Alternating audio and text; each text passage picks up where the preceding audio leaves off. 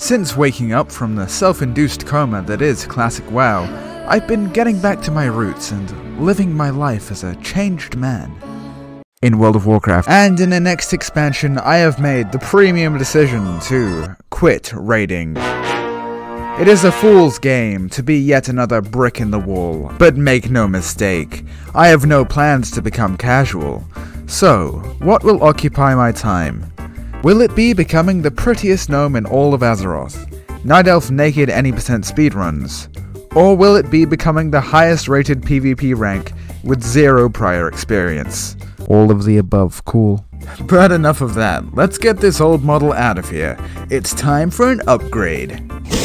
Oh god, no, take me.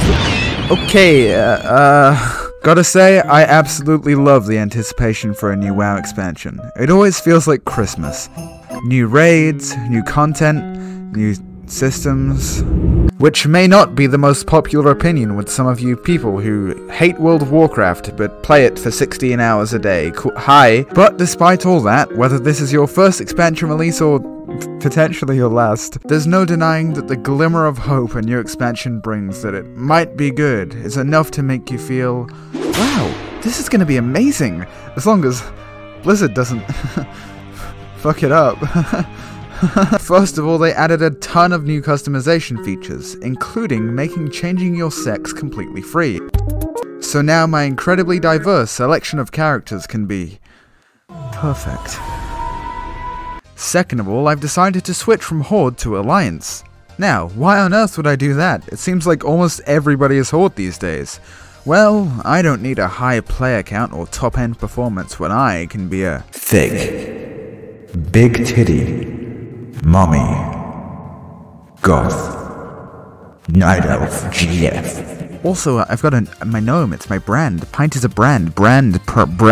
Seriously, people spend all this time farming transmog and mounts to look as swagtastic as possible, and then they display their wealth on the ugliest races in the game. And don't even get me fucking started on Blood Elves. They're so fucking boring. What, like, oh, I want some Instagram thought. Nah, bro, you want this shit, bro. You don't, fuck that, you want this, dude. Retail WoW is all about appearances, and although the Alliance isn't exactly optimal, it's optimal in the one place that matters.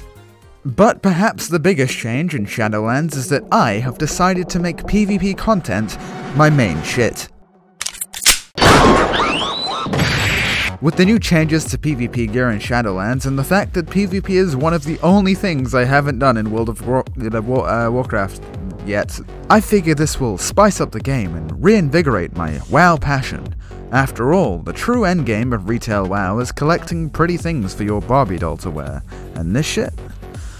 This is fucking pretty. But climbing to Glad is a story for another time. This is about walking the path to enlightenment. And what better place to start than...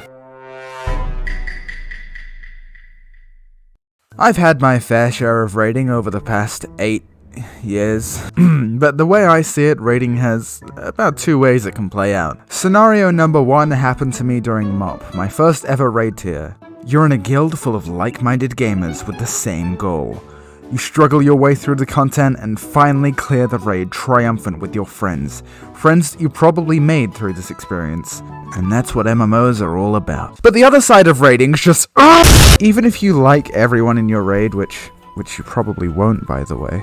Eventually content gets stale, or, you know, given the fact that there's 20 people, there's probably going to be some disparity in ideologies or skill. See, when you're playing something like Dark Souls, you can die and then think to yourself, oh, I observe that action has led to my death.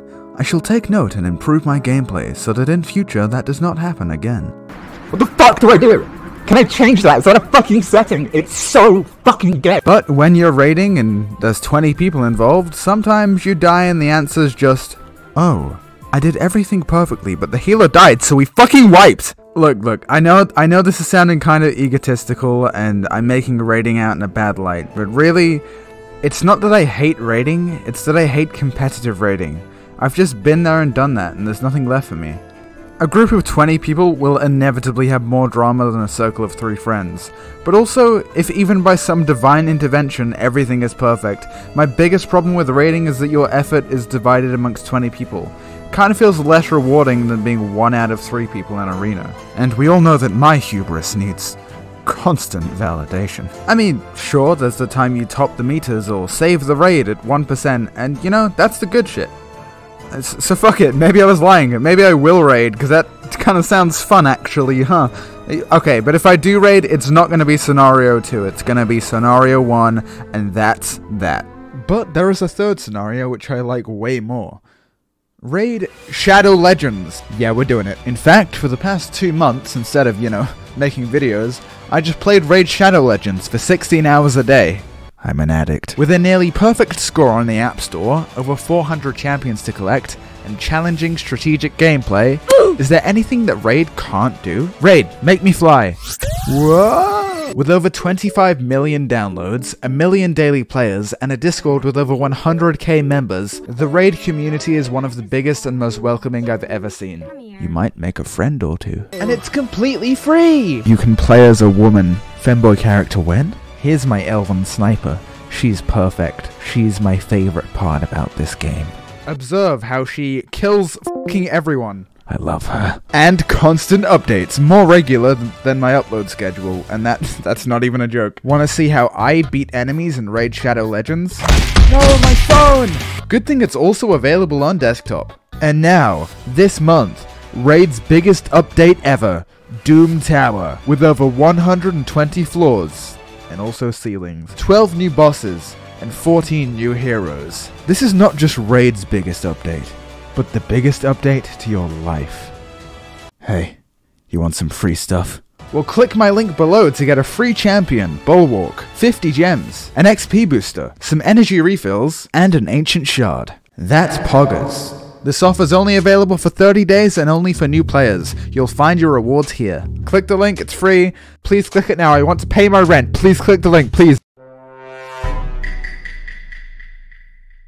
Since I began playing Classic, it's no secret that I've become a bit of a PvP fanatic, which I'll admit is somewhat of a new thing for me in World of Warcraft. Now, before I played Classic, I'd obviously played a little bit of Arena, but before Classic, my thought process in PvP was pretty much something like pop cooldown! I'm stunned! Trigger! But that thought process won't get you very far in Classic, and honestly, you probably won't even be able to have those thoughts in Classic, because Classic PvP is extremely simple. But with that simplicity, something special happens. Each button press matters, each decision. If I frostbolt now, will I get interrupted?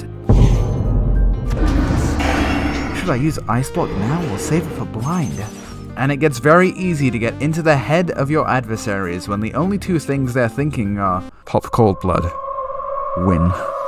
So I found once I'd returned to retail, that continued to an extent. I saw value in each polymorph and how it could save lives or confirm kills. You know, mages have intelligence as their primary stat for a reason. I noticed what abilities other classes had. No longer would I use all of my magic versus a Death Knight's anti-magic shield. Please, thank you. Save your okay. For the first time, I was beginning to learn, beginning to not be shit at WoW. But there was one final connection that my monkey brain had to make. And that was... enemy dead. Good. Me dead. Really bad. If the enemy gamer uses his fuck you, you can't kill me, fuck you move, then I can't kill him. Similarly, if the enemy gamer's friend is in the back spamming fucking heals, then again I can not kill him. So, what do I do?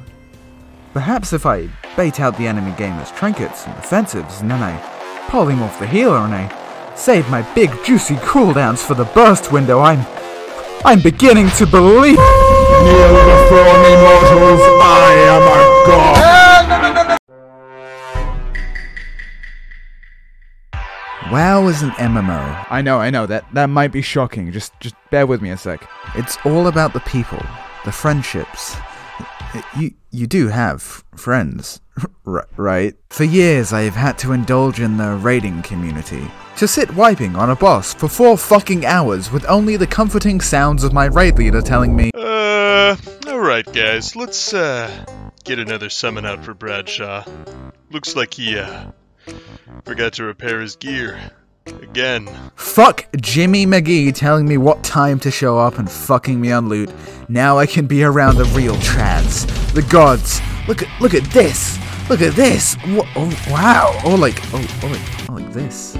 Oh. Seriously, why are most rank 1 PvPers absolute units? But probably the most important aspect of a community is that it has people. And unlike raid bosses, people feel things when you beat them. And that's the real victory. No longer would I have to listen to Nut Guy's controversial political opinions all raid, or listen to Alina and Brisket talk about how their son drank 4 liters of lead paint today. Now I can just vibe with the boys. Some of the outer PvP community has a reputation of being a little toxic, but that doesn't even really matter to me, since most of the time I can just play with my friends. Guys? But honestly, even if I do have to queue with some toxic guys, I think I can have some fun with it now, and I'm open to new experiences. Even if those experiences are prolifically offensive and a waste of my fucking time. After so many years of raiding, PvP is one of the few pieces of fresh content that I have left. It allows me to experience the game once again as I used to be new, to learn, to feel a sense of progression, to get stomped down and receive Game Award hate mail for throwing. I can't raid these days without comparing myself to the super cool mythic raids that I used to do in high school when I was playing 19 hours a day. And that's something I'd still really recommend trying to this day, and you should do what I say because I'm the YouTube guy. If you've never raided, I'd recommend trying it. I've heard it's a pretty good raid tier after all. No, sorry, I did Castle Nathria last night. Still fucking hate raiding. I hate it. Who knows where you'll end up a year from now? Maybe your name will strike fear into your enemies as they cower before your epic pet battling skills. Maybe you'll be able to destabilize the US government with your capitalist knowledge from your experience controlling the fish market on WoW. And for me with PvP, it's like that progression path has started anew. And perhaps someday I'll find salvation once more. And that's why I've decided to become a gladiator, because even if I don't achieve my goal, which I totally fucking will by the way, at least I've tried, and I'll probably get much further than what I would have gotten if I never tried at all. It's all about the journey, my kings. I mean, what's the worst that could happen? My arena partner gets a girlfriend and stops playing? Yeah, right. And that brings me to my final point. Imagine a night like any other. There you are in Discord with your friends, just hanging out, vibing, blasting some music. You're all wearing thigh highs. There's no drama, there's no politics. It's just you, them, and the game. Imagine if every night could be like this. How long could it last? Those are the nights you remember, and that's what the game is all about. And that's why I'm going to be a gladiator in Shadowlands. Until I become a Minecraft YouTuber and flood my channel with stream highlights. Also, Cyberpunk just came out, so bye! And please subscribe. Oh my god, like none of you are subscribed. Look at these statistics. They're not even photoshopped. Oh my god. Subscribe, please. I'm gonna make great videos forever. Also, follow my Twitch. Here it is. I got some pretty funky stuff planned this December. Sorry for a bit of a shorter one today, but I don't like having literally several months between all my uploads, so I figure it's, you know, yeah. I'd like to thank Casca for the art, for this segment, and yeah, I'll see you guys in the Broken Isles. Bye. Also, my Toon is Pent on Dalaran, P-E-N-T, send me gold now!